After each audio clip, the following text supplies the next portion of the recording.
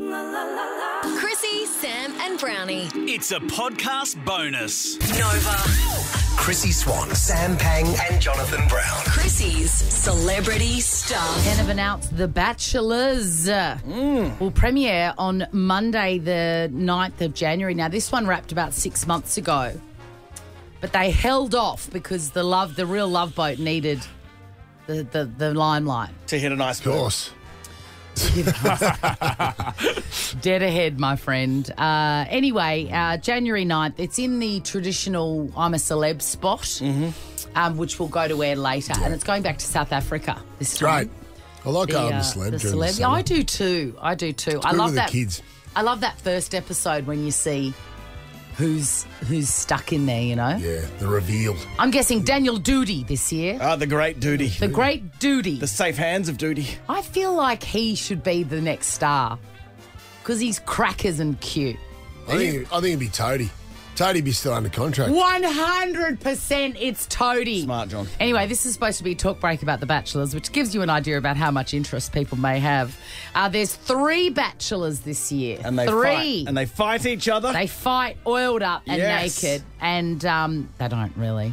And there's also an article doing the rounds this morning shading Bachelors Jed, which is the one who looks like Machine Gun Kelly, and Thomas Malucelli, who's a real cutie, actually, like a bit of a silver fox.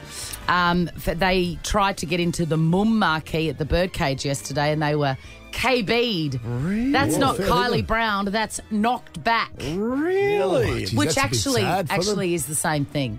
I think to get so. KB'd is the same as being knocked back. I get it all the time. And Kylie Brown. How's things at home, mate? Yep, okay. No, all good. All good. Getting there. Hey, speaking of sad things at home, Kanye's still going through some stuff. Yeah, he's what going- a segue. yeah. I'm not on the same level as... You might be. Nova. Chrissy Swan, Sam Pang and Jonathan Brown. Chrissy's Celebrity Stuff. Guys, Taylor Swift news. She's become the first musician to claim the entire top 10 on the Billboard Hot 100, right? What? Drake had the top 9, and I've got an announcement. Yeah. I'm on board with Midnights now. Okay. The 5th and 6th listen for me. Done. I'm the problem, it's me. Yes, Taylor.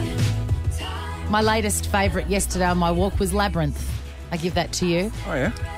I had an excellent conversation with the great Georgie Tunney about another track. Anyway, When you say it was great excellent, album. is that for you? For me, Yeah. Oh, no, you would have wanted to kill yourself, as you say. But for me and Tunney, Okay, heaven. just clarifying.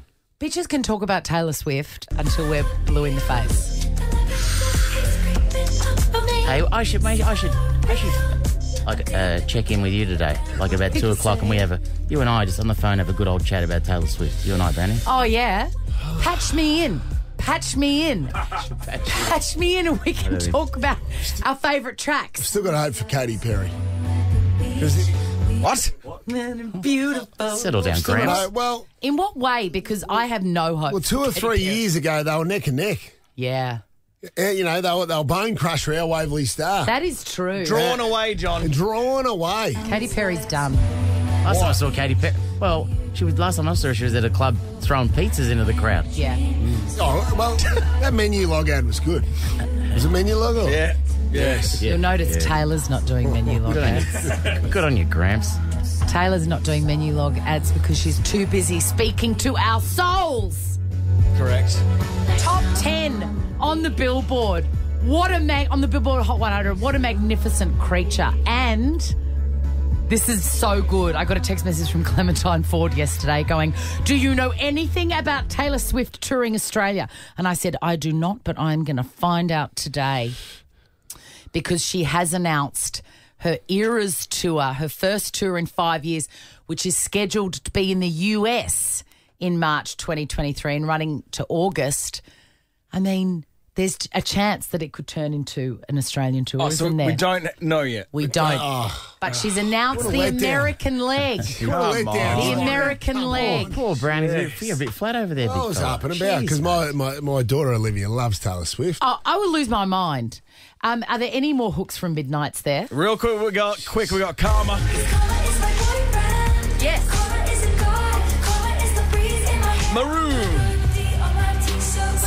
original favourite. Marie, this is the story. This is the song about former Wally state Lewis. Wally Lewis and Fatty Vortons.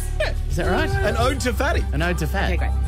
It's an ode to Fatty Vorton. The first single off his anti-hero. Yeah, we're playing this next. And, Hi, it's me. I'm the problem. It's me. Nova. Chrissy Swan, Sam Pang, and Jonathan Brown. Chrissy's Celebrity Stuff. Ricky Gervais has called out James Corden for repeating a joke from one of his stand-up shows, basically word for word. This is the most cringeworthy audio I've heard for a long time, and things just seem to be going from bad to worse for James Corden. Have a listen. If someone puts up a poster That's in James a town Corden. square that says guitar lessons available, That's like going into a town square, seeing a big notice board, and there's a notice, guitar lessons, like you don't get people in the town go, I don't want to play the guitar. and you go, but I don't want guitar lessons. Well, then that sign wasn't for you. It was for somebody else. You don't have to get mad about all of it. Fine, it's not for you then. Just walk away. Don't worry about it. So Ricky Gervais has heard that and tweeted, the bit about the town square advert for the guitar lessons is brilliant. And obviously, came to everybody's attention that it was completely ripped off. Sam, you're Yes. a comedian. Oh, yeah, radio. How do you think this happens? Because I think it's someone in James Corden's inner circle trying to ruin his life. Oh, really? Yeah. You think it was calculated by one of the writers to Yep. put that into his head? Yep. James Corden wouldn't have heard that Ricky Gervais bit? He hadn't. He said, I inadvertently told a brilliant Ricky Gervais joke on the show last night, obviously not knowing it came from him. I inadvertently did it word for word. Yes. Oh, okay. Well, you know what? Judith Lucy's coming up, and I've stolen a lot of her gear over the year, so she may have a more learned take. Well, I've on heard it, by the way. Comedians Tour is just a compilation of jokes aren't funny over the last 7 years, Sam. Yeah, that's why I'm doing 3 minutes. My take on it is that James Corden's writers have Stitched him up. screwed him over. Yeah. Chrissy, Sam and Brownie. Ripper Show will be back tomorrow. Chrissy, Sam and Brownie. Oh, unless it's a weekend. Nova 100.